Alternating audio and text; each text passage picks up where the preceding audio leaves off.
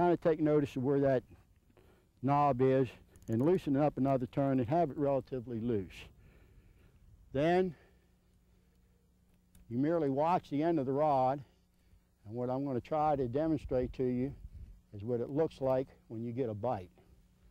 If you see that rod and it pulls down with the current taking it, and it has a jerky motion going away from the ocean, coming back, 9 times out of 10, what is happening there is a sinker is being pulled down by the current, and then it's cutting loose and it's jittering back. But now, if you see the motion, a jerking motion going toward the beach and down, that's a fish. 8 out of 10 fish are going to hook themselves, so you don't really have to worry about setting a hook on them and running over and grabbing it. When you see that rod go down and that fish is going with it, and the rod's jerking toward the ocean, you got a fish on, you walk over and be sure that you remember to tighten that drag back up the full turn that you loosened it, and keep your line in, and you'll feel the fish when it's tight, and just raise the rod. You don't have to try to tear the hook out of his mouth. That's not necessary. It doesn't work any of it because the line has too much stretch in it. But merely raise your rod, you'll feel the fish. Now if he decides to go the other way with you, if you got a good fish on there and he's going the other way with you, what you want to do is let him go. Let that fish go. Don't try to work against the fish. You keep that rod just about eye level. If you feel the slack coming out of that line, then you take the rod and raise the rod to take the slack out. You raise the rod to take the slack out. The slack's out, then you lower the rod and then you reel. You're not reeling the fish, you're just reeling to take the slack up as you lower the rod. Then you get down eye level again, you do the same thing, you keep repeating this till you get this fish closer to the beach. When you're playing the fish, take your hand and put it in front of the reel. That way you're not holding the weight of that reel. The weight of the reel is compensating for the length of the rod, and it's a lot easier. Keep the handle of the reel to where it will touch your elbow when you're doing the lifting. Then it's like a lever. It doesn't wear you out. And when you turn that reel handle, you don't use your whole hand, just use your wrist. Remember, this is not a winch. It's merely to take in slack. So you don't have to push real hard as you're going down. Just move that wrist. You'll pick it up a lot easier and you won't wear yourself out. Now this is where the surf fishing comes into play. You've got a nice fish on, majority of the times you can see him and he's a nice big one and you get excited. And your first tendency is to pull him out of the water. You don't want to do that. You want to let that wave bring that fish to the beach. And all you do there, as that wave comes in, use your preferential vision and look as the wave comes in, raise that rod with that wave. Go down and take that slack in. Raise that rod with the wave, take the slack in. You're getting close to the beach, you got a big wave, and dang, he goes the other way on you. Give to him. Don't try to work against the wave. Give to him, and sooner or later you're going to wash him right up on the beach.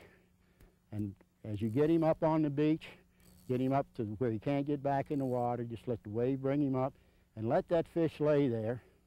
If you want, you can take and walk over and pick the fish up, and this is another little tip. Take your rod, and any time that you don't have a sand strike or a place to put the rod, don't set it down on the sand or put it behind the, merely put it underneath your armpit and it'll stay there. You can handle your rod, and there again, give yourself take enough line off the reel so that you can walk over, reach down, pick your fish up by the leader, and you can lift him up. There again, you can take your arm, put it right, your rod, underneath your armpit, and hold the rod, and you can reach over and you can take that fish off. Now, if you're going to keep this fish, there's no problem with holding him in the gills. That is probably the best place to get him, but that's going to kill him. If you're not going to keep the fish, if he's too small, what I recommend that you do is have a damp rag. Take the fish with the damp rag, take the hook off, and let him go on his merry way. Don't kick him back in the water. Walk over, try to put him in the water, the same conditions you took him out of the water.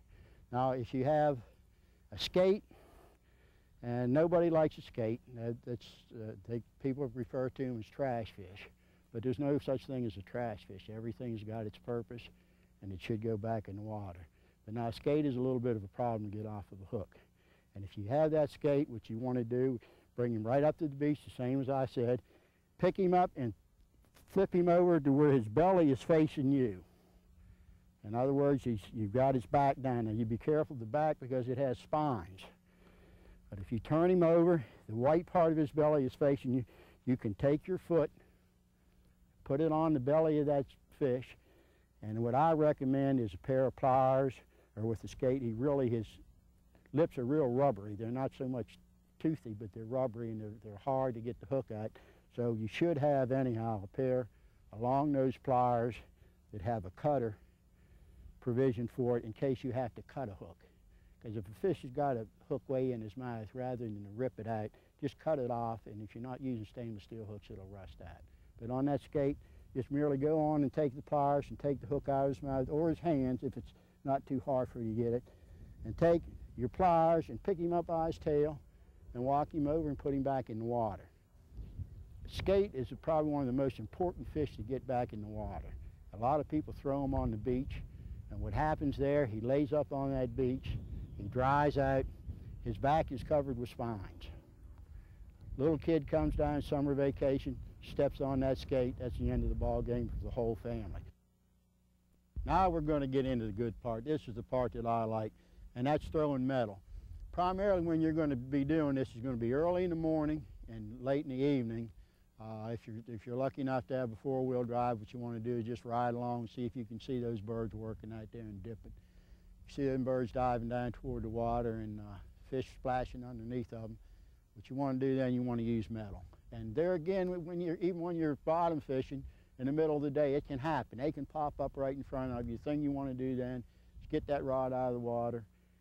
And the lures, the two best lures down here that I've found, a lot of people say different things, but it's a Sting Silver made by a lot of different companies, so you want to kind of be careful when you buy one. It doesn't really matter who makes it, but what you want to do when you buy one of these lures, you want the chrome one and you want the pink and white.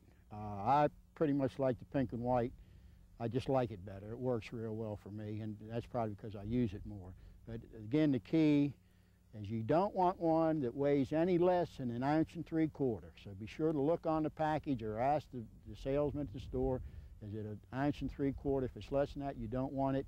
And if it's more than 2 ounces, you don't want it. 2 ounces is ideal. So 1 3/4 ounces to 2 ounces, that's the two weights that you're looking for. And if you have one of these rods, that, like I described, especially a Bendor surf system rod, that'll throw this thing out of sight. It really will. So now we've seen fish breaking out, and we're going to go ahead and we're going to try to catch them, and probably what they're going to be is bluefish or Spanish mackerel. Now what you want to do when you're doing that, you start out with the silver one, and you can hook it right to the swivel that you have on your line. You won't have any problem with that. If they're small bluefish, you're not going to have any trouble with them cutting the line. So you go ahead and try that. If you're not having any problems with your line being cut off, then you won't have to go to a steel leader. But if you're into bigger bluefish, you're going to lose a lot of lures unless you use a steel leader.